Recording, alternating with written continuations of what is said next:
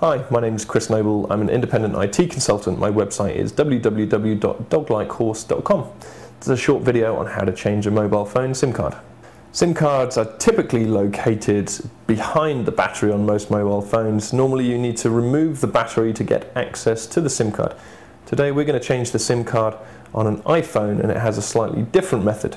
With the iPhone, you'll need a paperclip to gain access to the SIM card itself. Most other phones, you'll just press the button on the battery, slide the battery off, and there'll be a little compartment where you'll see the SIM card.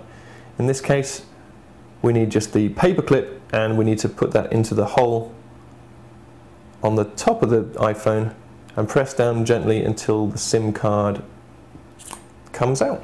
Once you've ejected the card, you need to take the card out and dispose of it, or if it's your spare card, keep it in a safe place. And then all you need to do is put the other card in exactly the same way the old card was. That'll make sure the contacts connect with the phone, and you'll be able to turn the phone on and have the card work first time.